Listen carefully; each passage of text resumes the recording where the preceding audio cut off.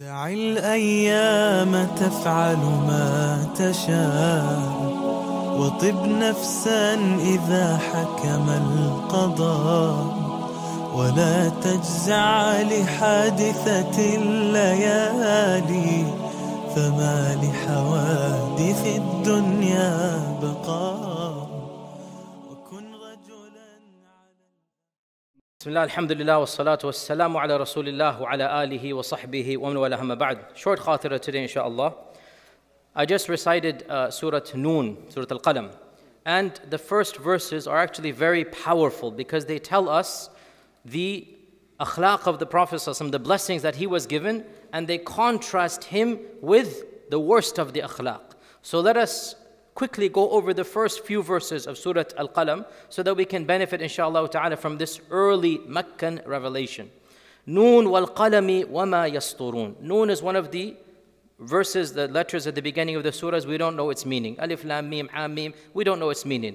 Wal qalami wa ma yasturun. Allah gives a qasam by the pen and what the pen writes. Imam al-Qurtubi says there are three pens that is referenced in this verse. The first is the divine pen, the second is the angelic pen, and the third is the human pen. What are these three pens? The first is the divine pen. What is the divine pen? Our Prophet ﷺ said the first thing that Allah created was the qalam. This is the divine qalam, the divine pen. He said to the pen, write. The pen said, what should I write? Allah said, write everything that shall happen from now until the day of judgment. So the pen wrote, this is the Lawh al-Mahfuz. This is the divine pen that has written upon the preserved tablets everything that shall happen. So Allah gives a qasam by that pen.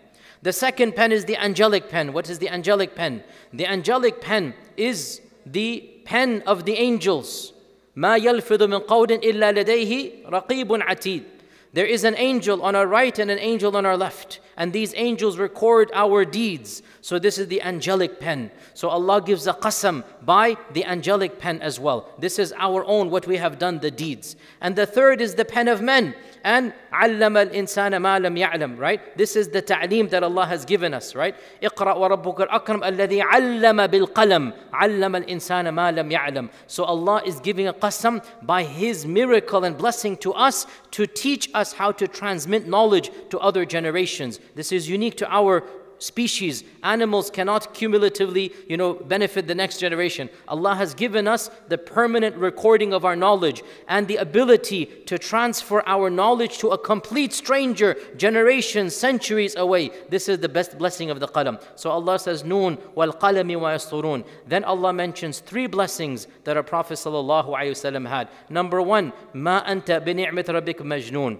Number two, وَإِنَّ لَكَ لَأَجْرًا غَيْرَ مَمْنُونَ. Number three, وَإِنَّكَ لَعَلَى خُلُقٍ عَظِيمٍ. Three blessings. Number one, Ya Rasulullah, you are not by Allah's blessings a person that doesn't have intelligence. You're not a madman, i.e., you have the best intelligence. When the Quraysh accused him, they said, you've gone crazy, you've lost it. And Allah says, you are the most intelligent. You have the best intelligence. This is the blessing of body and mind, of the blessings that Allah has given. And our Prophet ﷺ is the one that embodies it the best, is the blessing of the mind. So Allah praises that you have the mind, you have the ability to think. So this is a blessing that all of us who have it, we should thank Allah. There are those that are born, they're not able to think properly. We know them in our midst. They are tested and tried, and their families are tested and tried. We thank Allah for the blessing of the mind. Number two, the blessing of guidance, the blessing of reward. You shall get a lot of reward. You're upon guidance. So the blessing of iman, the blessing of being connected with Allah, the blessing of earning rewards. This is the blessing of Islam. The two are not the same. There are plenty who have the blessing of the mind, but they're not guided to the blessing of Islam. Correct? So the two are not the same. We thank Allah. We have the mind, all of us here, and we have the blessing of Islam. Then number three, وَإِنَّكَ لَعَلَى خُلُقٍ عَظِيمٍ. And you have the blessing of akhlaq. Not just any akhlaq, Ya Rasulullah. You have the highest of akhlaq. There is nobody in the entire creation who has better akhlaq than you. Your khuluq, your mannerisms, your characteristic are the best of the best. And this is a separate and distinct blessing, because there are some people, they're not that intelligent, and they might not even be Muslim, but they have good akhlaq with the people, right? And there are those, they have iman, but they're bad akhlaq. So if you really have good iman and good akhlaq and put it together, this is the best of the best. And generally speaking, more iman and more akhlaq go hand in hand. However, it is not necessary for the two to be intertwined. You can be good in your rituals and be praying tahajjud and going and fasting and going in Ramadan, but your akhlaq is bad. We seek Allah's refuge. And there are people like this, perhaps we all know some of them, waliyadu billah, we seek Allah's refuge. And there are those people whose iman is weak, but mashallah, they're kind, compassionate, caring and merciful. In fact, there are those who don't even have iman. Do we not have colleagues and friends who are of other faith traditions, and yet their akhlaq are good? So the three are distinct blessings. But the best blessing is to combine all three. And that's what inshallah we should all strive for. And our Prophet ﷺ, what did he do? He combined all three of them to the perfection. وَإِنَّكَ لَعَلَى خُلُقٍ عَظِيمٍ. Contrast to this is a series of verses. We don't have time to go into every single one. Obviously, time is limited. But let me just quickly go over those that talk about the worst of akhlaq. When Allah Azza wa Jal contrasts the Prophet ﷺ, he says, you have the best akhlaq. He then brings the worst of akhlaq. So we need to be careful, especially of this list of akhlaq that has been contrasted with our Prophet sallallahu alaihi wasallam. فَسَتُبْصِرُ وَيُبْصِرُ بِإِكْمُ رَفْتُونَ إِنَّ رَبَّكَ هُوَ أَعْلَمُ بِمَنْ ضَلَّ عَنْ سَبِيلِهِ وَهُوَ أَعْلَمُ بِالْمُهْتَدِينَ فَلَا تُطِعِ الْمُكَذِّبِينَ. All of this is about the kuffar. وَدُّوا لَوْ تُدْهِنُوا فَيُدْهِنُونَ وَلَا تُطِعْ. This is where the akhlaq begin. وَلَا تُطِعْ كُلَّ حَلَّافٍ مَهِينٍ هَمَّازٍ مَشَّاءٍ بِنَمِيمٍ مَنَّاعٍ لِلْخَيْرِ مُعْتَدٍ أَثِيمٍ عُتُلٍّ بَعْدَ ذَلِكَ زَنِيمٍ. 10 things are mentioned, literally. Literally 10 things are mentioned. Go over the translation. We don't have time to go into all detail. However, very, very briefly. فَلَا تُطِعْ كُلَّ حَلَّافٍ مَهِينٍ. These 10, by the way, the fact that Allah mentions them right after saying you have the best akhlaq shows that these are the worst akhlaq.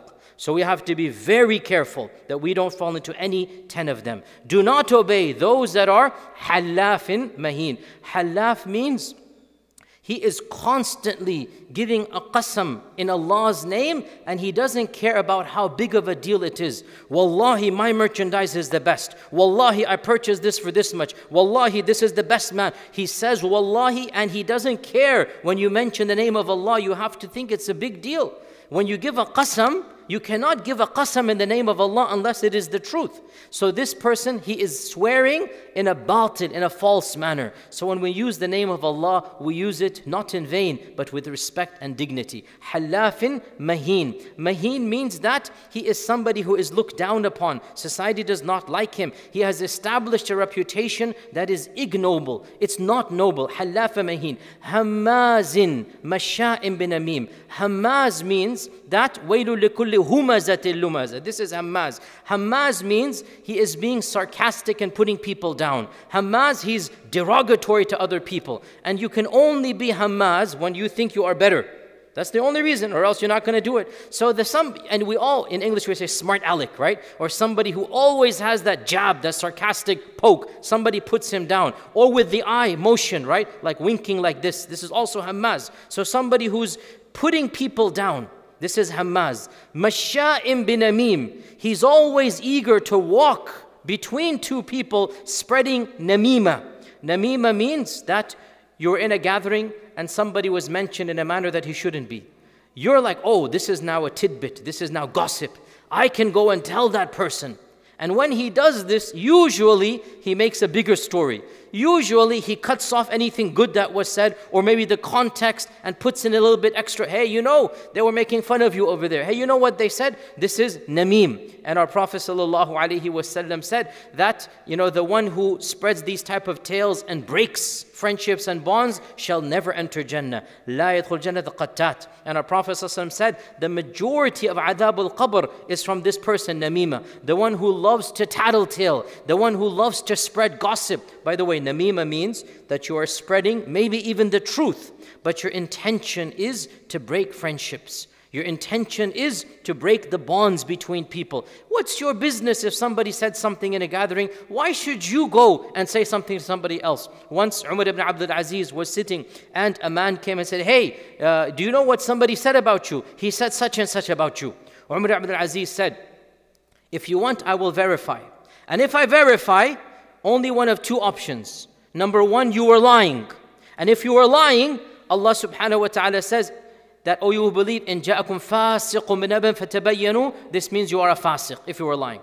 Number two, you are telling the truth, in which case this is namima. And Allah says, فَلَا تُطِعْ كُلَّ حَلَّافٍ مَهِينٍ هَمَّازٍ مَشَّاءٍ بِنَمِيمٍ. So Allah has criticized you. Either way, you are criticized. If you're lying, you're a fasiq. And if you're telling the truth, then Allah says, I should not listen to you. So which of the two do you want? The man was silent. Then Umar ibn Adi says, let's just pretend this never happened. Is that okay? Nu'afi anki. He goes, okay, let's pretend this never happened. This is namima. فَلَا تُطِعْ كُلَّ هَمَّازٍ مَهِينٍ هَمَّازٍ مَشَّاءٍ بِنَمِيمٍ مَنَّاعٍ لِلْخَيْرِ. He is eager to prevent good.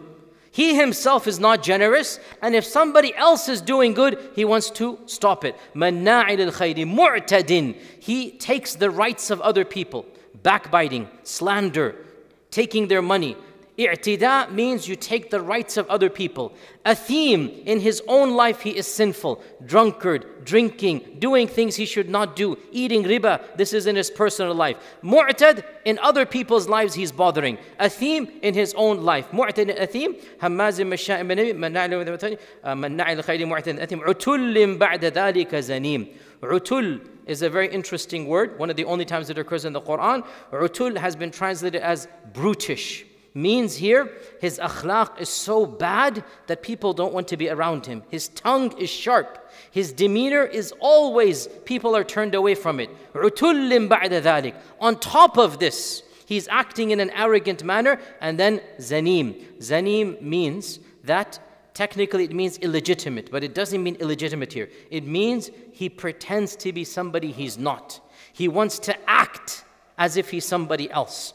So he is pretending if he is a person of wealth or dignity and he doesn't have wealth and dignity. He loves to boast. He loves to have an illusion of grandeur when he doesn't have it. These are very quickly 10 characteristics that Allah subhanahu wa ta'ala mentions. After this, then Allah mentions that he rejects the Quran and he doesn't believe. And this is different than having bad akhlaq. So in this beginning of Surah Al-Qalam, Allah subhanahu wa ta'ala mentions the pen and its 3 categories we mentioned. Allah mentions the 3 blessings that the Prophet ﷺ had: the blessing of intelligence, the blessing of iman, the blessing of akhlaq. By the way, iman and akhlaq are not the same, as we said.